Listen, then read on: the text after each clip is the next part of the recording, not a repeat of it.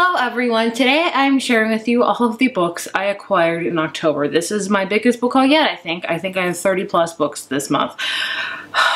I don't know where I'm gonna put them all, but I have them, so here we go. I did buy quite a few books than normal this month. I also acquired a ton from publishers because a lot of publishers are ramping up for their 2019 releases, so I have a lot of 2019 books to share with you. Not a ton of intro. Also, I apologize if I don't go into detail about a lot of these books because there are a ton of books, so I can't spend the time I really want to on them because it'll be forever long. Please accept my apology as I don't talk about all these a ton. Let's get into it. So like I said, I bought like 6 or 7 books this month, which is a lot for me. May not be a lot for you. I'm a very money conscientious person when it comes to books, even though I want to buy them all. But yeah, I bought 6. The first one, obviously, I have to talk about is this behemoth of a book right here. This is Kingdom of Ash by Sarah J. Maas. This is the 7th and final book in the Throne of Glass series. I'm very, very excited for this. I did not know that this book is 980 pages. What? This is like massive. It's huge. This is the Barnes & Noble exclusive edition, so it has a poster on the inside of the cover, which I will quickly show you, which I adore. That is what it looks like. If I'm honest with you, I was going to get the Target edition because it was cheaper, but my Target didn't have it, so here we are. But either way, if you don't know about Throne of Glass, I'm sure a lot of you guys do. Yes, it is problematic, I understand, but I'm just excited to see how this is going to end. Like, I'm happy that it's going to end because it's been such a long series, but yeah, I'm nervous for it to end too because I don't know how it's going to end. But either way, I'm going to start this very soon. It's going to take me literally forever to read. Up, I bought another Taylor Jenkins Reid book, and that is Forever Interrupted. If you didn't know, Taylor Jenkins Reid is now one of my new favorite authors because I've read 3 of her books this year, like in the past 3 months, and given them all a 5 out of 5. So yeah, automatic favorite author for me. This is all about a girl named Elise, a regular 20-something, and then she meets a guy named Ben. Yes, and then she meets a guy named Ben and they fall in love very quickly within a span of weeks, and then within a few months they are already married, and Ben suddenly gets hit by a car, I believe, and yeah, he's killed on impact. So basically this is about her dealing with that. Like, she also has to meet Ben's mother, who Ben never even told her about. So it's all about grief and dealing with that, dealing with the one that you loved, and you know, a whirlwind love at that. And I believe it has flashbacks as well.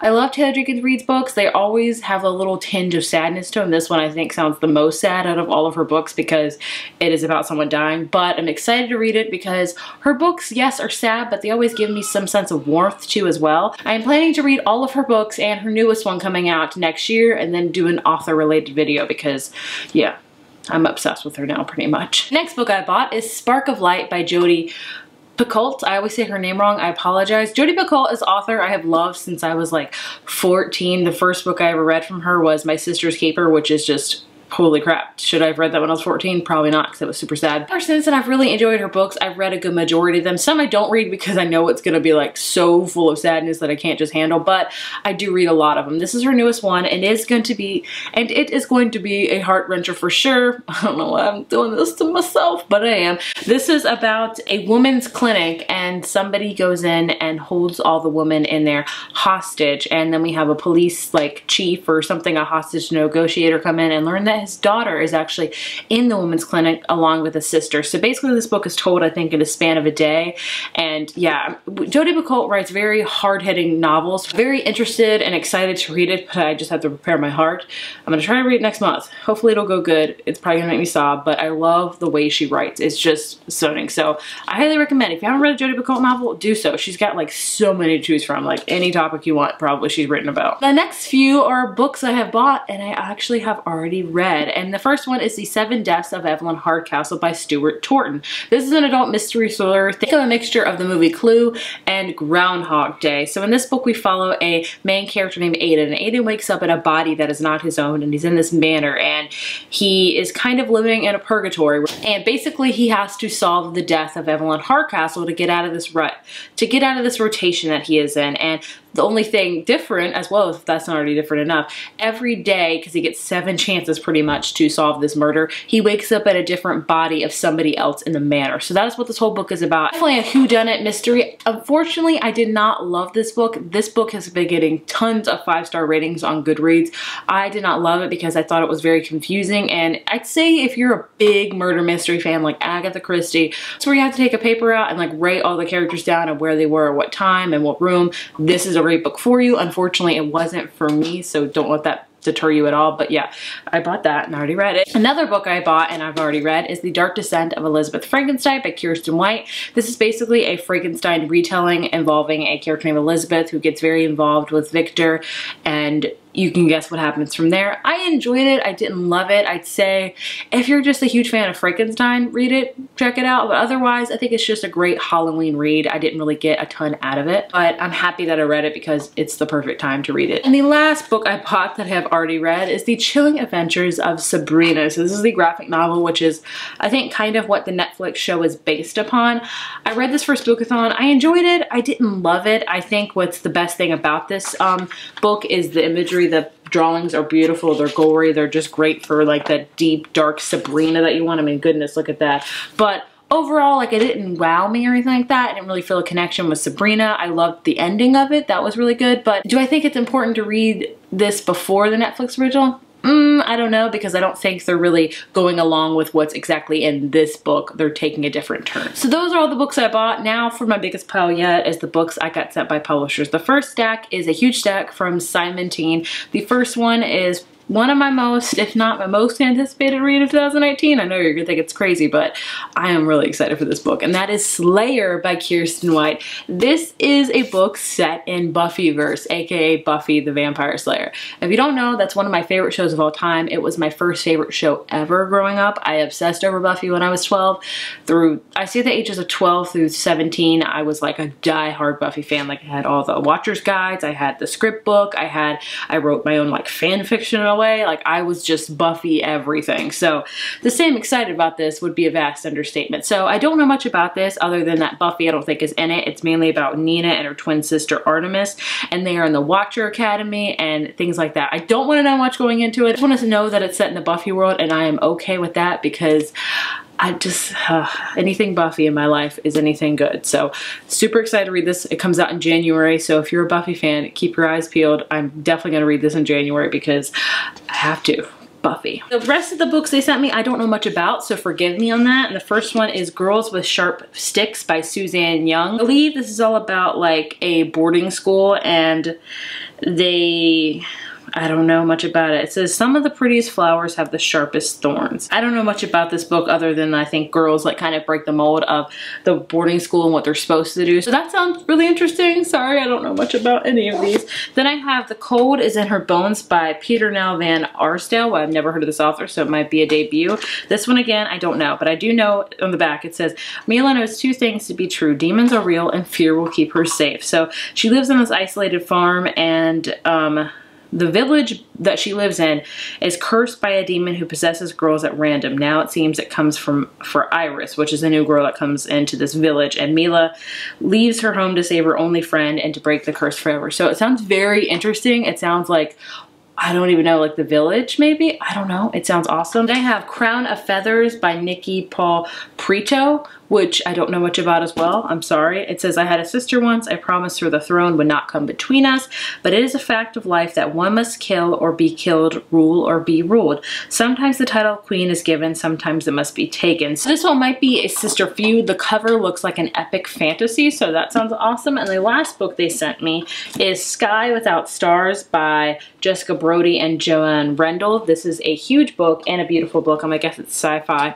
This book is like over 500 pages, which is quite lengthy for a YA book. I don't know much about this one. A thief, an officer, a guardian, all from different backgrounds, but sharing one same destiny.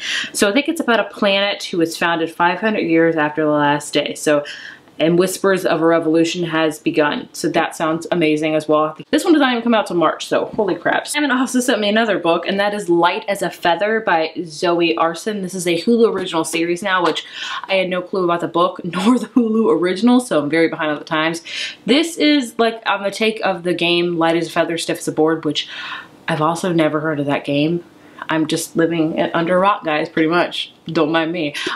This is like all about this game, and I think basically there's a new girl and they go to the graveyard one night, and the new girl guesses how each of them are gonna die or something, and then the next day one of them ends up dead in the same way that new girl said. So basically it's like, what the crap is happening? So I'd say this is kind of like a Sarah Shepard novel, if you will. It sounds like Pretty Little Liars mixed with a little bit of The Perfectionist, which are 2 series by her, which I enjoyed The Perfectionist a ton, so I might have to check this one out. If you have read this book, let me know, or if you've watched the show, let me know as well. I'd love to hear your thoughts on both of them. Today I just got in the mail, wasn't even expecting this book right here from Penguin Random House. This is Stranger Things, Worlds Turned Upside Down. This is an official behind the scenes companion. It's one of my favorite shows of all time. I'm sure a lot of people's because it's amazing. And just is full of pictures, really cool guides to each character, probably different episodes, the upside down and everything like that. So it sounds like it looks amazing. It's definitely like one of the coolest like TV companion books I've ever seen, so I cannot wait to read this more. And it's gonna get me, like, they even have an upside down section, as you can see, like everything's upside down, so you have to turn around because the upside down. But either way, I can't wait to read this when the new season comes out, if it ever comes out. I need season 3 to come out like now. Then I have Until the Last Star Fades by Jacqueline Middleton. This is an adult contemporary novel, and I'm really excited about this. She also wrote the London Belongs to Me duology. I'm just calling it duology. And I really enjoyed that. I think it's just like a light, easy read, but it's got a little bit of depth to it, which are some of my favorite reads for adult books. I don't know why. I just like books that I can just have a good time reading. This is all about a girl named Riley who is a senior in her who is a senior at NYU, and she's like doing really good. And it says, with a loving mother who makes Lorelai Gilmore look like a parenting slacker. She must be a really good mother then, because Lorelai Gilmore is like up there. She basically is doing really good, and I think she struggles with a heartbreaking illness. I don't know much about that. And then she meets a guy named Ben who comes from Britain, and he is just trying to look for escape, booze, mischief, and sex. Minimum commitment, maximum fun, anything to avoid returning back home. And I think him and Riley meet, and she's determining whether or not to tell him about her illness or not, I believe. So either way, super excited for this one. Definitely want to read this very soon because it just sounds amazing. I have a book from Penguin. It is 4 Dead Queens by Astrid Solat. I don't know. This one comes out in February, and I believe this is an epic fantasy about 4 dead queens. I'm just kidding. I don't know. I'm just assuming that's what it's about because of the title. An enthralling, fast-paced murder mystery where competing agendas collide with deadly consequences. 4 Dead Queens heralds the arrival of exciting new YA talent. So this sounds like it's a debut novel, which I'm always excited about, and I'm really hoping that it's a good YA fantasy book. I have a few books from Epic Reads. The first one is Broken Things by Lauren Oliver. This is all about, like, it reminds me of that Slenderman game, or like the news happened with those girls that did something to their friend because of Slenderman. If you've heard of the news, I'm sure you've heard of that because holy crap, that was intense. But it's about these 3 girls that are really obsessed with this book. I forget what the book is called. The Way to Lovelord. And they like write the sequel, and they're all obsessed with it. And basically 2 of the friends take the other friend into the woods and they murder her. And yeah, only the thing is that those 2 friends did not do it. So this takes place years later, and they're finally like trying to figure out what happened to the 3rd friend, who really killed her, because it wasn't them, even though everyone else thinks it was. So I've already started this. I've kind of taken a break from it because I'm not loving it. So you'll have to let me know how you feel about it. They sent me is This Is What It Feels Like by Rebecca Barrow, which basically is the cutest cover ever. This is all about like a music festival, I believe. It's about a girl that wants to win this Sun City Original. So she teams up with like these other girls to start a band together to win this competition, which sounds amazing. I'm all for forming bands and winning competitions. Sounds like an amazing book. Sorry, like I said, I'm going through these super fast because this is a long video already. Then I have some Christmas reads already. So if you don't know already, I am hosting a Christmas holiday readathon in December. I haven't said much about it other than the fact that it's taking place from December 3rd to 9th. Look out for the official announcement in the next couple weeks on this channel. I'm having some lovely co-hosts run it with me, and it's gonna be a really fun time. So just stay tuned if you wanna participate. I would love for you to do so. It's my first time ever like hosting a readathon, so I'm extremely nervous, but I'm extremely excited because I love some holiday reads. So first up, I have One Day in December by Josie Silver. I got sent this by Crown Books, and this book sounds like so amazing. It's about a girl named Lori who doesn't believe in love at first sight, and then she meets eyes with this guy like on the bus on Christmas, on a December day, and then she's like thinks it's never gonna happen again, and then she runs into him at a Christmas party, only he's with his girlfriend. And basically it says what follows for Lori, Sarah, and Jack, which are all 3 of these people, I think her friend and the guy that she like fell in love with him immediately when she saw him. It's 10 years of friendship, heartbreak, roads not taken, and destinies reconsidered. One day in December is a joyous, heartwarming, and immensely moving love story, a reminder that fate takes turns along the route to happiness. Sounds like an amazing holiday read.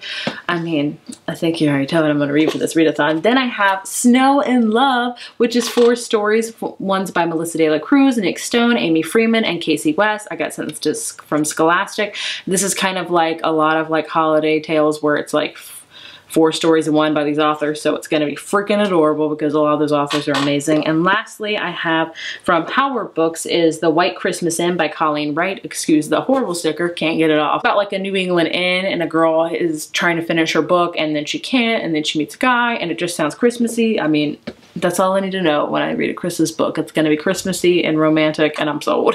So yeah. If you're excited for the readathon, let me know. I would love to hear because I hope some of you guys participate. Next up, I have I have a few books from Fierce Reads. First up, I have Famous in a Small Town by Emma Mills. This one comes out in January.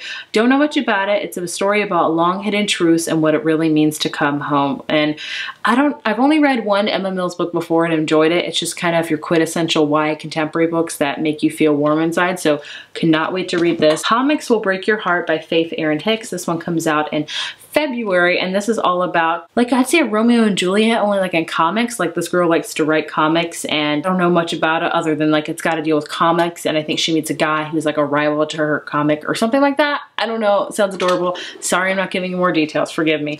And the last one I have from Fierce Read is The Beauty of the Moment by, oh my goodness, I'm not going to try to pronounce that because I'm gonna really butcher it, and I apologize. So it's by this author. The cover looks amazing. I love how it's like a girl and drawings as well. This is about a girl named Susan who is trying to be a really good girl, and she meets a guy named Malcolm who is the bad boy, and I think they kind of fall in love, and it sounds amazing and adorable, and what more could you want? I have a celebrity memoir, and I have This Will Only Hurt a Little by Busy Phillips. Busy Phillips has been a lot on, I want to say, like, was it Cougar Town with, I forget who it was, with Courtney Cox. I never watched that show, but I know Busy Phillips from Dawson's Creek because yes, I love Dawson's Creek. Basically, this is all about her life and things like that. I love celebrity memoirs. If I do read this, which I hope to, I'll probably listen to an audiobook because I feel like that's the way to go with celebrity memoirs because you get to hear their voice. So really excited for that. I love her humor and her personality, so I hope this is going to be a great celebrity memoir. Next up, I have a couple books from Atria. The first one is